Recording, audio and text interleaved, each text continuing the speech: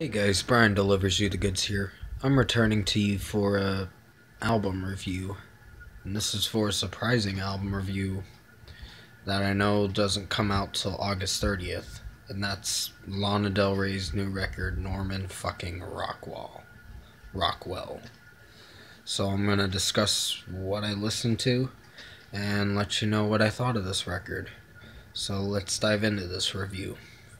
Now, if you want to find this record, if most of you are impatient on waiting to listen to this album, it's on Cape Jams, but the only song that's missing is How to Disappear.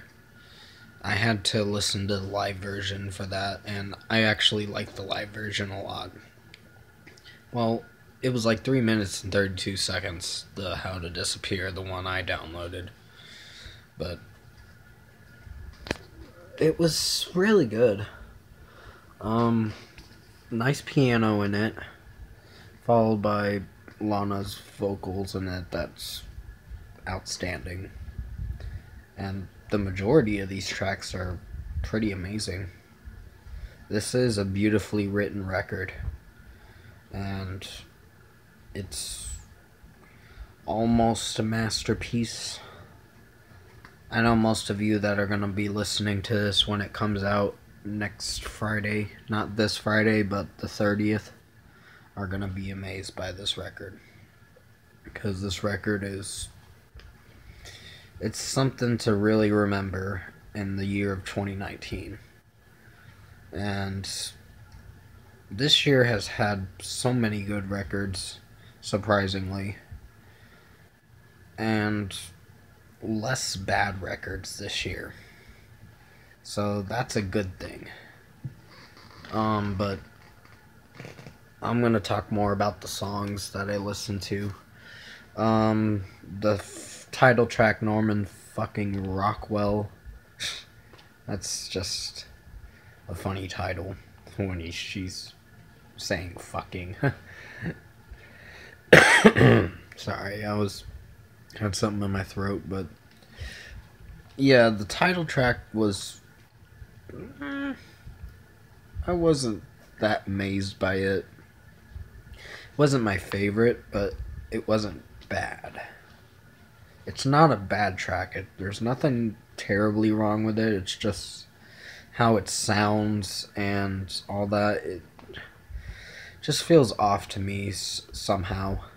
There's something about it that throws me off about this song, and it just feels very kind of cheesy, this song. I'm not trying to put this artist down or anything. I'm just saying this song feels a little cheesy, but it's just the one song, so what I thought about every other track on here was really good. Mariner's apartment complex, I might be saying it wrong. You may have to remind me in the comments below how it's pronounced. Mariner's apartment complex, I think it's called. That was really good. It is a single, and I know it came out last year, but it was really good. Sorry if I yawned. I don't know what's coming on to me. I keep yawning a lot in my videos, and I am really sorry about that. But pretty much the melodies for each track, they almost sound the same, but I kind of ignored that fact because I just like how the melody is grasping my soul, and it's just very soothing and really nice. You might not know what I'm talking about, but pretty much I'm getting a really good vibe listening to this album, is what I'm saying. Like a very mellow paced kind of vibe. And I like albums that try to be very soothing and kind of make you feel something for it. That's what an album's supposed to do. It's supposed to make you feel something. make you feel joy, make you feel happy about it, or whatever it is. But overall, most of these tracks are just all out amazing. Venice Bitch is the third track on here. Jeez, that was a long song. It's like over 9.5 minutes. Ugh, I felt like I was dazing off in that song. Most of the time, I felt like I was dazing off or dazing off into this album mostly. When I was listening through it, it just felt like it was an album that could put me to sleep very well. It's really mellow, it's really nice, and I really like it. But there are a few flaws to it. Some production in some of the tracks kind of sound similar, but I know it's trying not to. And I know she's really working hard to make it a beautifully written record. And it really is. It really is. It just... There are a few tracks on here that I wasn't pleased with.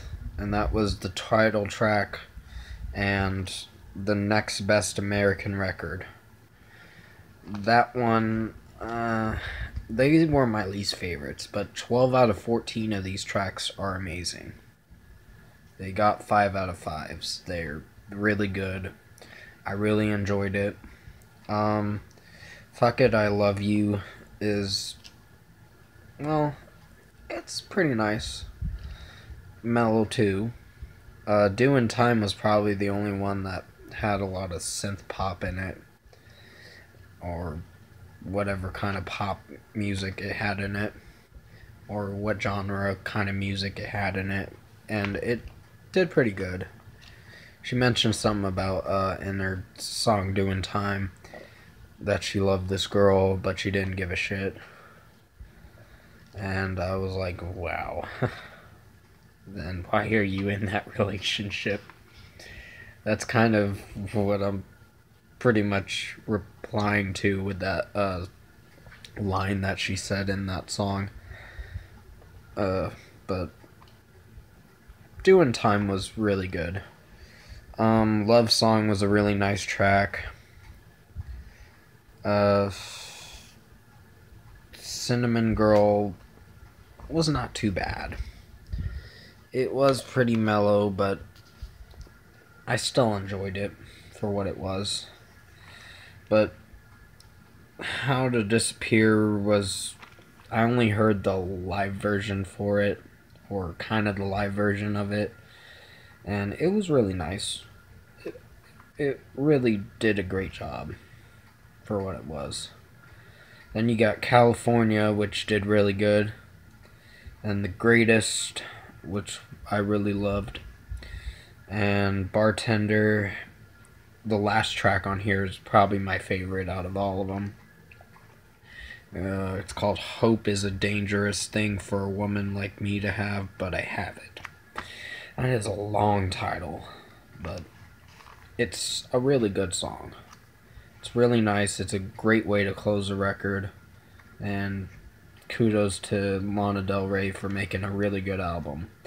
Out of 10, I'm giving this a 9 out of 10, because I fell in love with this record when I first heard it, and I just listened to it again and again. Well, I only listened to it twice today, but I really enjoyed it, and I'm gonna keep listening to it more, and probably before the album comes out, I'll make a more talk on this record. But definitely comment below. Let me know what you guys thought of the Lana Del Rey album, Norman fucking Rockwell, if you've heard it. And if you want to find this record, it's on Cape Jams right now. But you're gonna have to download How to Disappear on Google.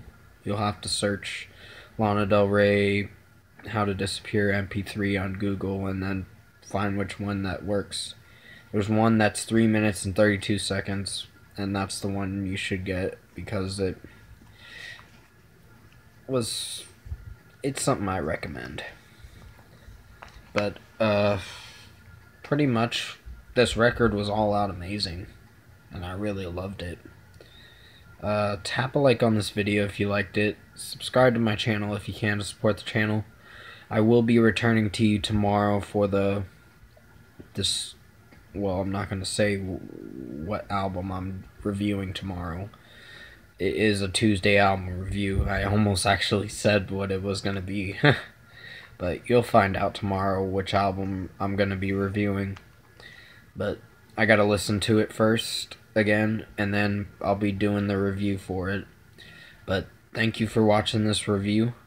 Like I said, I'll do more talk on Lana Del Rey's Norman fucking Rockwell album probably on the 29th or 30th.